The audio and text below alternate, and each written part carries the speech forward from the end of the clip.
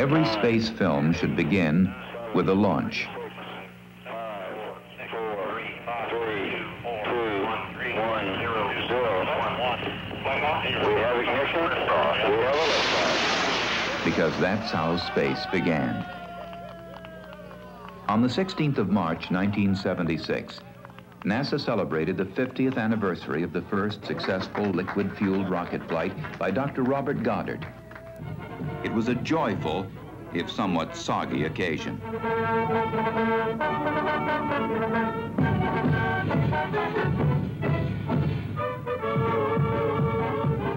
We at Goddard will penetrate even further into the distances and mysteries of the universe and of Earth, but as usual, without most of us ever leaving our offices and laboratories. Goddard Space Flight Center is a kaleidoscope of extremes, ranging all the way from a university campus to an industrial complex. It's a partnership of physicists, astronomers, mathematicians, engineers, managers, and experts in almost any high technology or craft you can think of, teamed together for the mastery of space. Around the clock, whatever the weather, these buildings fill with the quiet, far-thinking men and women who are producing the ideas, systems, and hardware which is gradually changing our world and improving the overall quality of life on Earth. The Goddard mission begins with very human, current, pressing needs of two types. The first is the need for fundamental knowledge, the knowledge that comes from basic scientific inquiry. We in the space sciences look from planet Earth to our solar system to the far reaches of the universe. Instruments on spacecraft are the extension of our senses, ranging from radio waves to gamma rays. Our aim is to understand the forces of nature that shape man's environment. In this enormous task, each investigator takes a small part of the responsibility within his scientific discipline.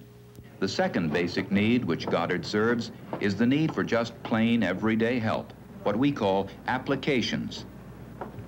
When will it be the best to plant? Is there a threat of a flood? What is the sea state east of Borneo?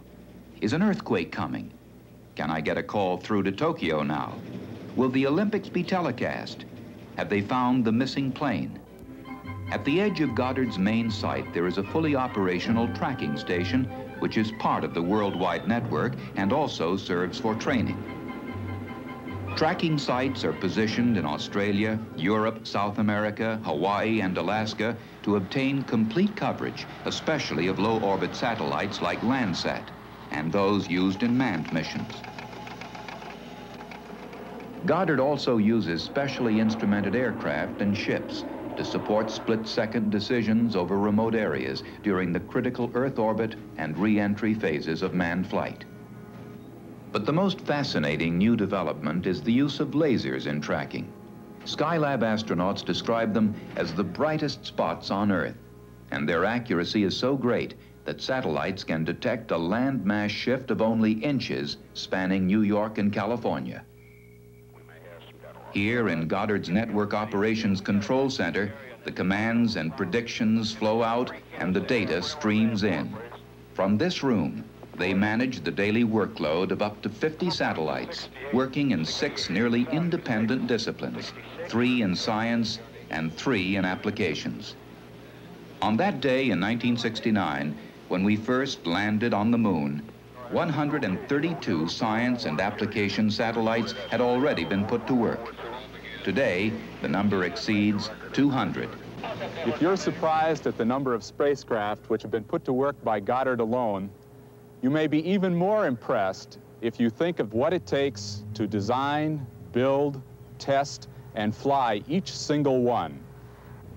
Every component, power supplies, attitude controls, sensors, and electronics, all must survive the test director's cleverest tortures. From the punishing vibration tests simulating the violence of heavy acceleration up through the Earth's ocean of air, to the massive anechoic chambers and vacuum chambers simulating the environment of outer space. The project team, the scientists, engineers and managers must see that everything comes together on the launch pad, on time and with total reliability one day, several years in the future. The program may also have to survive frequent design upgrading as the multiple states of the art advance. Piece by piece, it all comes together in the surgical cleanliness of integration and final assembly, where again, they must prove that they all work separately and all work together well.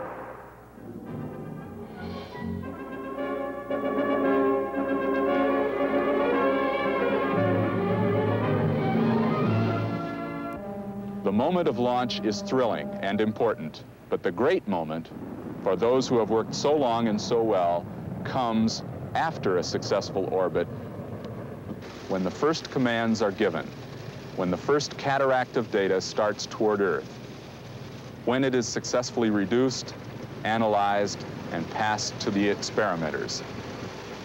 Then, only then, all prayers are answered.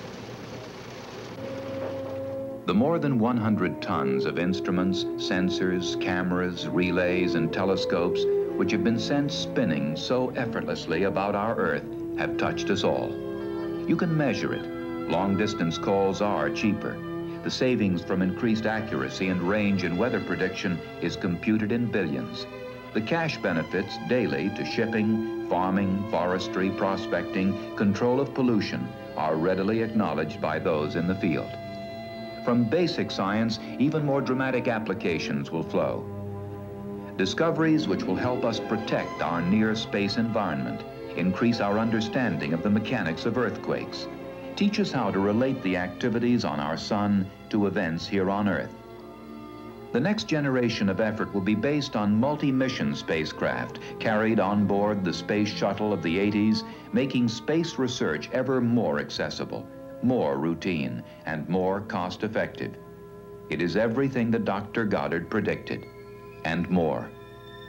How happy he would have been to join the 6 others riding that rocket into space with its vital payload of instruments and experiments.